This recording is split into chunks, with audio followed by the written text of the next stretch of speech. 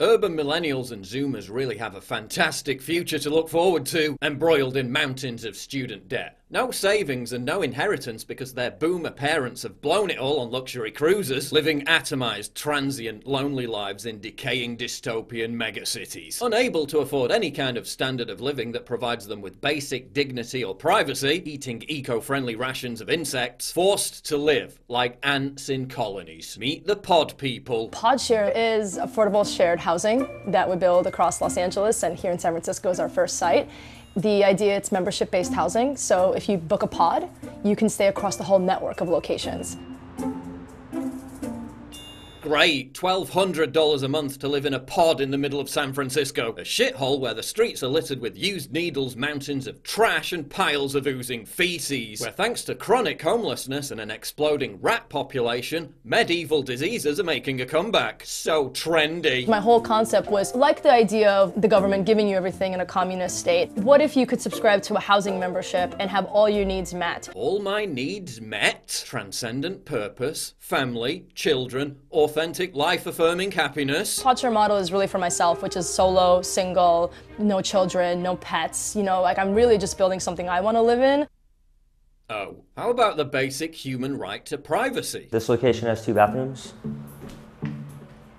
and this one's currently being used. The hardest thing about living in a place like this is that you give up your privacy. There's certain things you have to give up, and that's privacy here. Where else are you forced to live in smothering close proximity to other people with no privacy? So close that they can hear and witness your every bowel movement.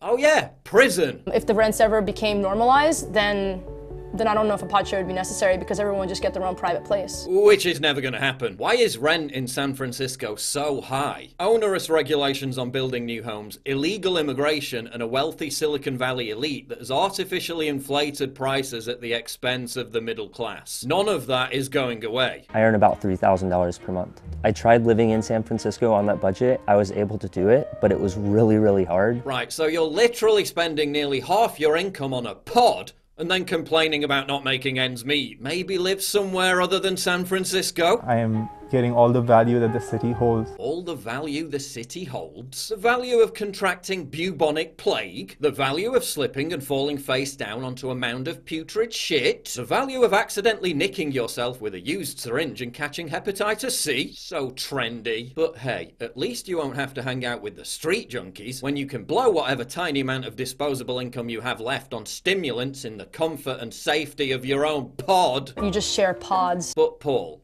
all of this sounds a little bit chilling. Surely it wasn't ripped straight from the plot of a nightmarish Black Mirror episode. Surely not again. Yeah, it was.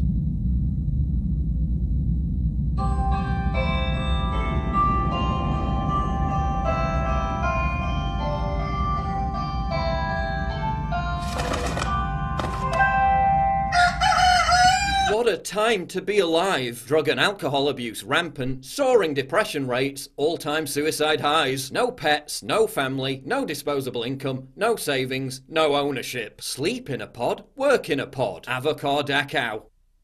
But seriously, someone compared a photo from Auschwitz to one of these pod homes and it doesn't even look that different. What does the future hold for the pod people? 10 years later, still paying off the mortgage for the ownership of their own internal organs. Living the dream. It's called capitalism, Paul. Oh damn, owned. You said the C word. That instantly wins the argument. If it's done in the name of capitalism, it must be good, right? Even though the CEO of the company herself literally said it's based on communism. My whole concept was, like the idea of the government giving you everything in a communist state. But wait, I thought the entire point of capitalism was to generate prosperity so people could own things. Like homes. No one owns these pods. The pod people are perpetual rent serfs. In America, home ownership is at its lowest level in half a century, and that's mostly driven by broke millennials. In the UK, home ownership for young adults on a middle income fell to just 27% in 2016, down from 65% 2 decades ago. Mean house prices were 152% higher in 2015-16 than in 1995-96, after adjusting for inflation. By contrast, the real net family incomes of those aged 25 to 34 grew by only 22% over those same 20 years. Young people, many of whom are laboring under an average of $30,000 in student debt, can't afford to buy homes. They're all rent serfs. Thanks, capitalism! Compare that to communist countries like Cuba and China, where home ownership is around 90%. We don't live under free market capitalism. We live under a system of socialism for the rich. The banks got bailed out and the bubble was inflated exponentially. Guess who paid for that?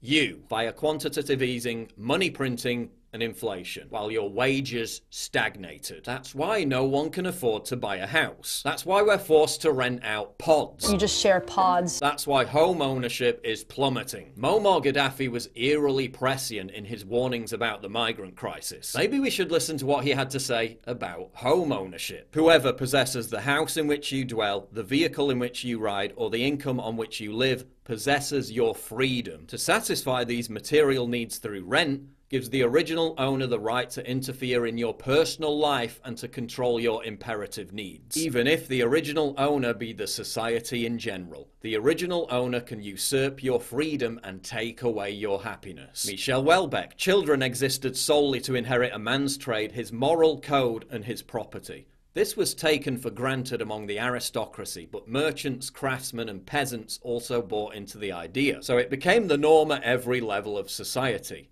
That's all gone now. I work for someone else, I rent my apartment from someone else, there's nothing for my son to inherit. If we do not restore the institution of property, we cannot escape restoring the institution of slavery. There is no third course. Home ownership is freedom. Civic investment is freedom. Property is freedom. Family is freedom. Community is freedom. Shelling out half your income to live cheek by jowl with some random people that you'll never even see again, in such close quarters that they can hear whenever you're pooping, in such close quarters that you're prevented from forming any kind of romantic relationship because you inhabit a permanently visible prison-style bunk bed, all because you've been indoctrinated that it's trendy to live in a soul-destroying, alienating, unaffordable, decadent, deteriorating metropolis. That's not freedom.